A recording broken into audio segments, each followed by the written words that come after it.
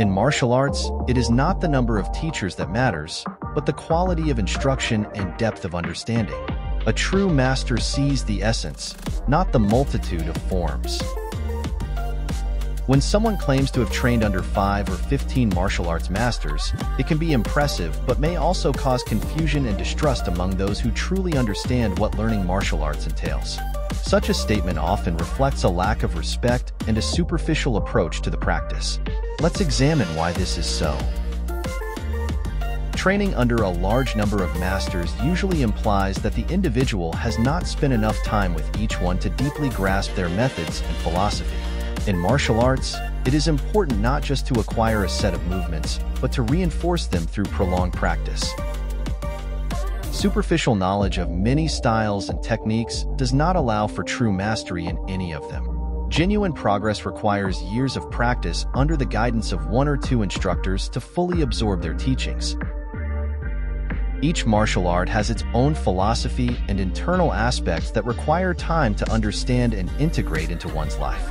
Constantly changing teachers makes it impossible to deeply comprehend and assimilate these aspects. The philosophy of martial arts is not just beautiful sayings but life principles and strategies that are woven into the fabric of the art and its practice. In martial arts, loyalty to one's master and style is highly valued. Rapid switching between masters demonstrates a lack of loyalty and respect for the traditions and heritage of the art. Each master teaches in their own way, and attempting to combine different methods without sufficient time for adaptation can lead to confusion and slow progress. Learning requires time to master both basic and advanced techniques within a single system. Training under many masters can result in the student being unable to show significant progress or a deep understanding of any particular style. Martial arts masters often recognize their students based on their loyalty and progress. Switching between numerous teachers can lead to none of them considering the student their true disciple.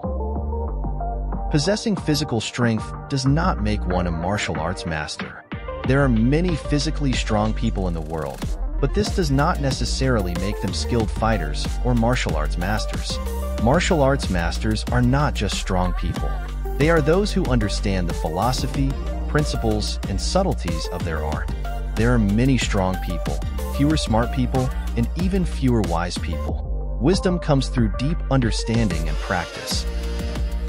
Claims of having trained under many martial arts masters often reflect a superficial approach and lack of respect for the traditions and depth of these arts.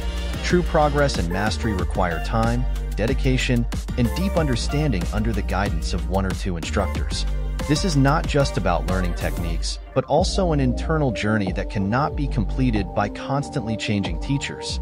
Without understanding and integrating the philosophy of martial arts into one's life, learning will remain superficial and insufficiently effective.